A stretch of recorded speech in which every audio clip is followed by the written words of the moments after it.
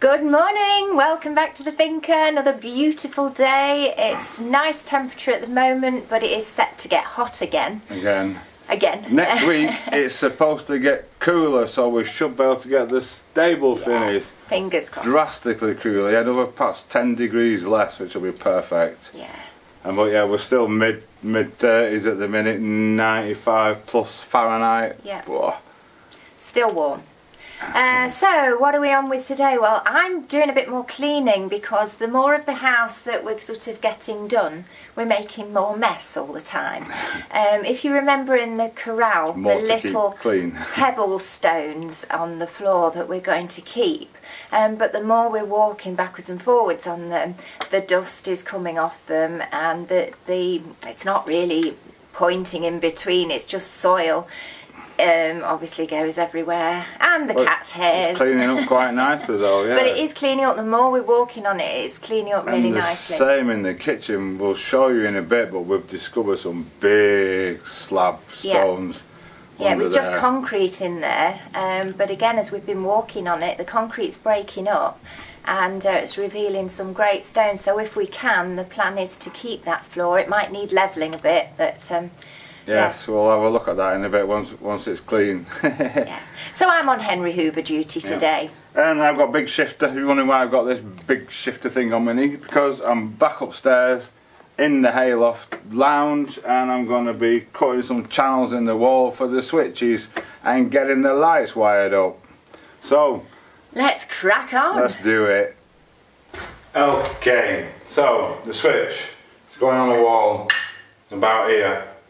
This is going to be a double switch. This side will put the lights on over the seating area there, and this side will put the lights on over the dining area there. So all I'm going to do is this is my back box, it's just a metal back box. Put him on the wall about where I want him. I think about there will do, it doesn't really matter too much. Draw a box around it, just to give me an idea. And then I want a channel down the wall big enough to take 2 wires. So we put them down. Oh, I've got this big heavy thing. Plug him in. Let's see what we can do.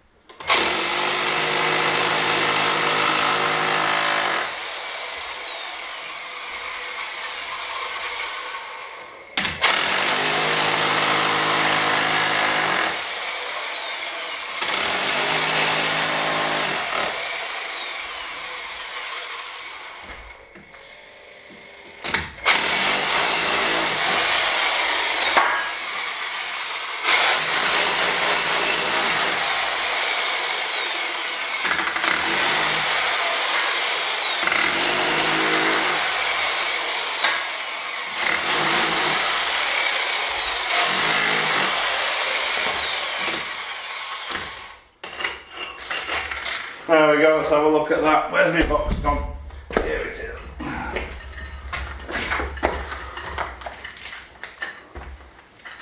A little bit more on the top. It needs to be able to sit straight, obviously.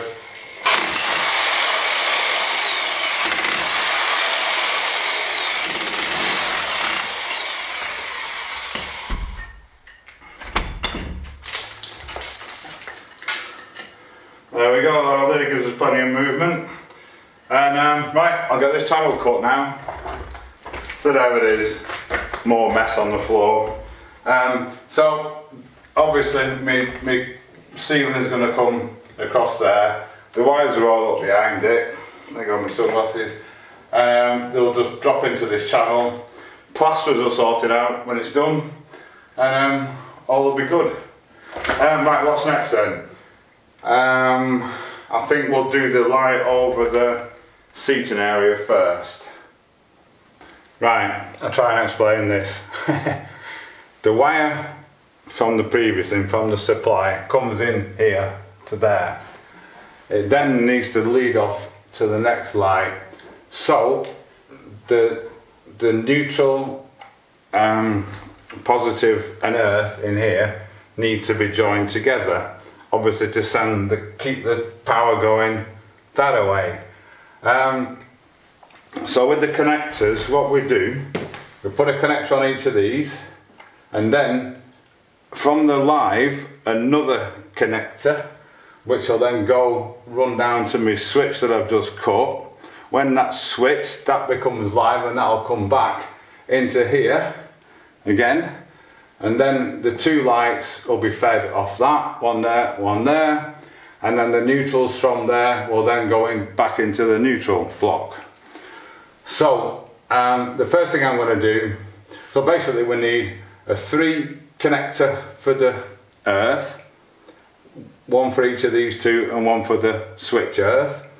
We need, for the positive, we need a 2 connector for those two, then one for the switch, so we need a 3 connector for that.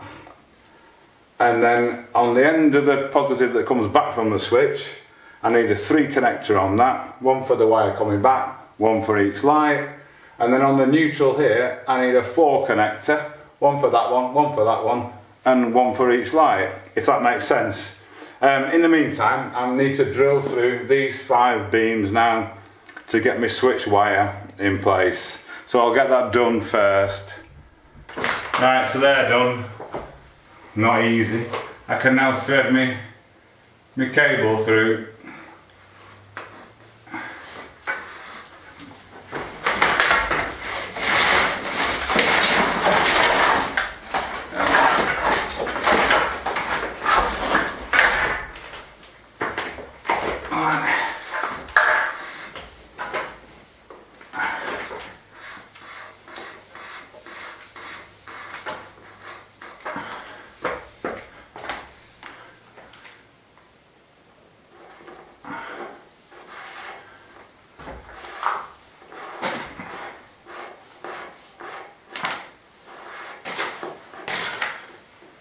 I've actually drilled quite close to the edge of these because the wood's softer for some reason, but I have to be careful when I nail the boards on so I don't put a nail through the cable.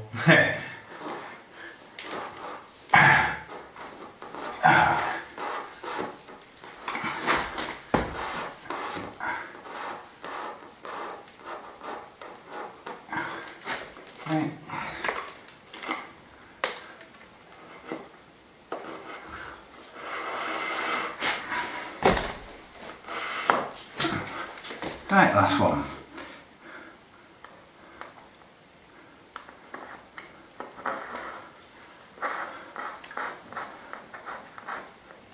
Fabulous. Too much. I'll adjust that back. Right, good, that's that one done.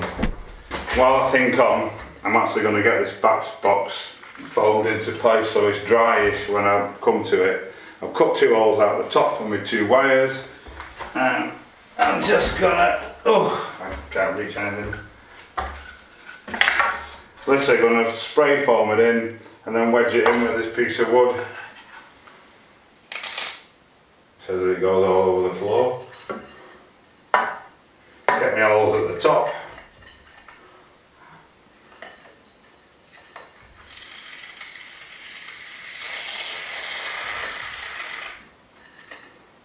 One like that.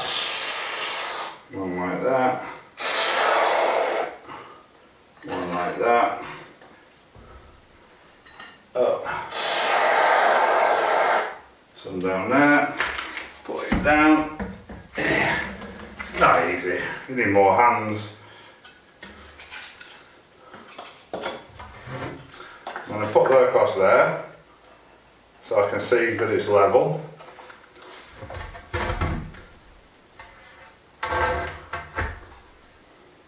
Throw it in place and then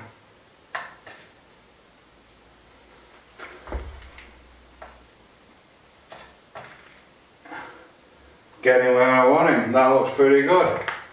And we'll let that dry and then we've got a good thing we can get our wires in, then I'll just check it again.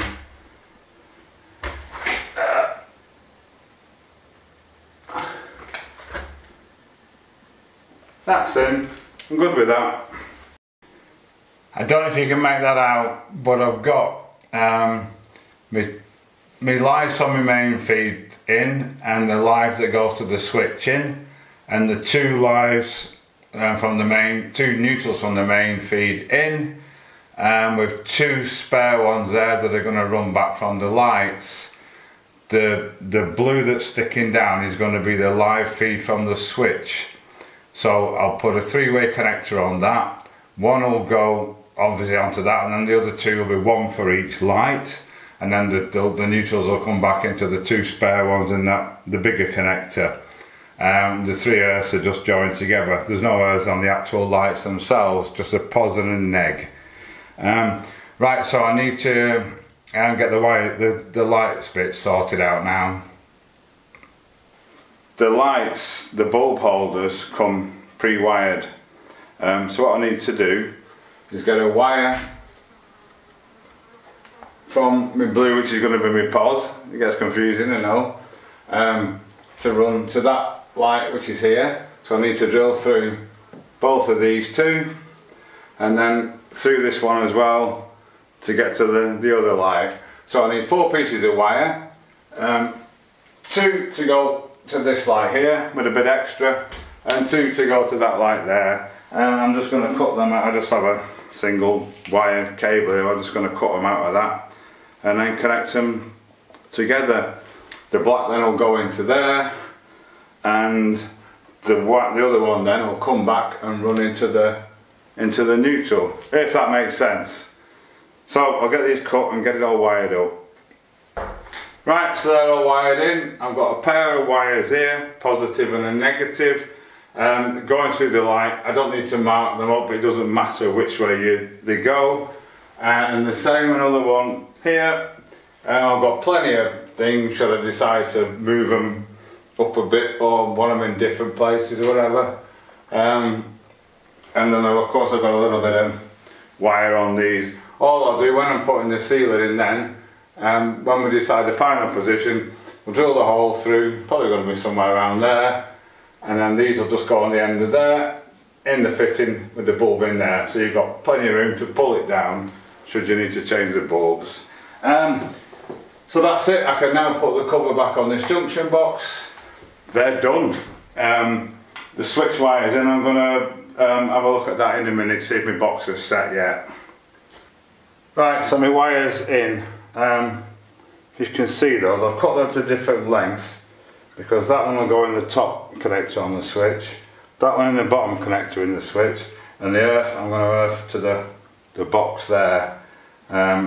It's a bit long, but it's better to have it too long than too short. You can't add any on. So I'll get the switch wired up. Right, so he's in. I just need to repeat the process now for the next lights that are going over the dining area. So I'm going to start from here, run my switch wire up, and then do the same wiring in that I did in that box on this one.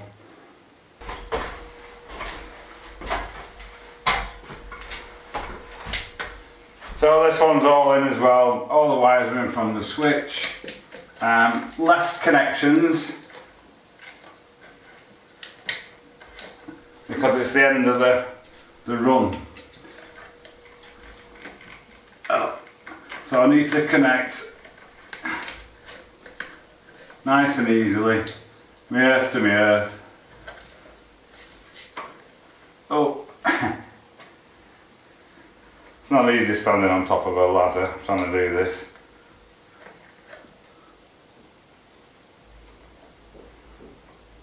So there's one earth.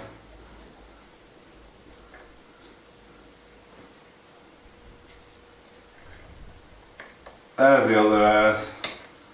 The pos from the main feed goes to the pos that goes to the switch.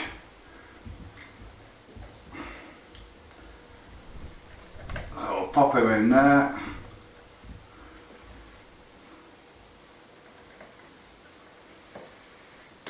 That's one, and then my switch pos. Get that out of the way. I always like to use big junction boxes if I can, because it gives you a lot more room for manoeuvre.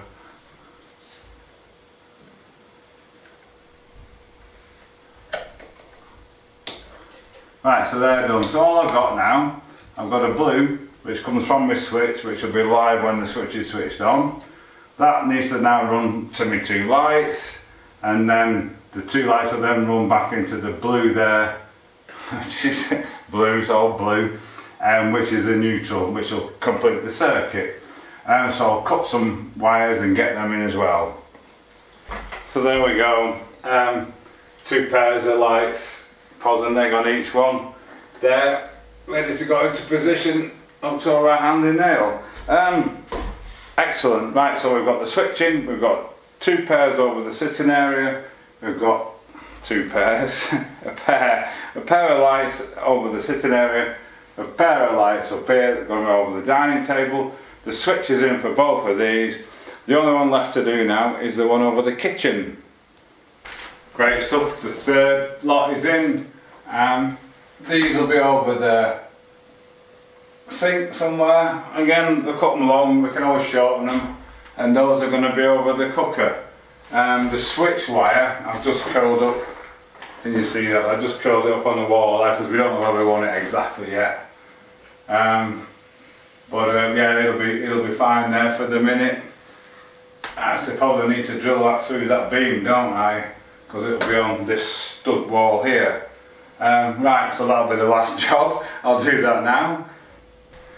Right, so it's coming through the beam now. This switch is going to sit somewhere on the end of this wall. Remember I said it's going to taper in, so it's going to be getting pretty thin about here. So somewhere around here will be a good spot for it. But we've got loads of cable so we can mess with it when we get there.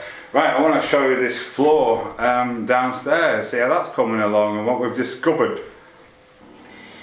Well, that's me and Henry finished for the day. I don't know whether you can see clearly on camera, but the stones really are coming up a treat now. The more we're walking on it, we're getting up the surface dust. As I say, I keep hoovering it, and yeah, they're looking really nice. I'm really pleased. I'll show you the kitchen.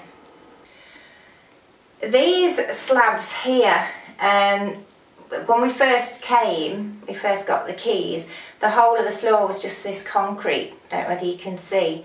But again, as we've been walking on it, it's just breaking up underneath our feet, which is brilliant. So we've done a bit more tapping about, and we appear to have these beautiful stones underneath, which is absolutely great because we were wondering what to do with the floor in here. We didn't really want to put ceramic tiles down, and floorboards are not as practical in a kitchen. So it's absolutely fantastic. We're just hoping that as more of this concrete wears away, we've got these beautiful stones underneath. Not very level, not very even, but if it's anything like next door, they're not cemented in, so it should be quite easy to lift them, level them and relay them. We've got a lovely patch near the door that you probably can't see that's already nicely exposed, so we just keep cracking on with it really. Every time I hoover, a bit more comes away, and if it's easy enough, give it a little tap with the hammer. And yeah, so as I say, really pleased with that, and fingers crossed that the whole of the floor looks the same in a few months' time maybe. So, another good day at the finca. I'm really pleased with how those floors are looking. It needed a good hoover for a while now, you can imagine, with 7 cats. But once you get the dust and the hair, you see the true beauty of the floor, and I'm so chuffed. We just keep getting surprises, more and more surprises every day with this place, which is absolutely great. Yeah, more often than not they're pleasant. Yes. That floor in the kitchen, we're hoping, we could rip it all up now and have a look underneath, but we've got enough mess as it is. Yeah. And if there isn't big stones underneath it, then we've just got an even bigger dusty mess, haven't we? Yeah. But it's slowly what's being uncovered naturally, because there's concrete. I don't think it is. I don't know what it is. It's a very thin layer of whatever it is anyway. Screed or something. But as that's lifting, it's just exposing more and more. We're hoping they're not going to stop. So yeah, that'll be smashing.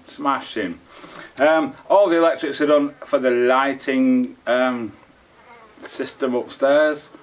So probably now I can start with putting the ceiling in. Exciting.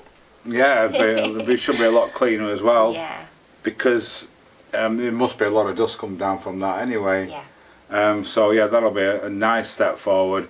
That's probably, we'll go 90% again for tomorrow. Yes. Too hot to be outside still. Yeah, just want to get on with the stable really, because I'm very conscious that my friend's been, you know, over generous looking after Don Quixote and Goatee, but last week it was fantastic. We got half the roof on and that, but yeah, it's just ridiculous again. But it never lasts long. It always breaks in September, doesn't it? It does. So not long now. So yeah, another day done. Again, as always, thank you so much for watching. Thanks to all the subscribers. If you've enjoyed the video, found it interesting, informative, whatever, any positive reason, consider subscribing to the channel. And if you select the little bell, flies are driving me mad, click all, you'll get notified by YouTube every time we upload a video, which is currently 6 days a week. Yeah. So yeah, thanks again to everyone, and we'll be back We'll see you tomorrow.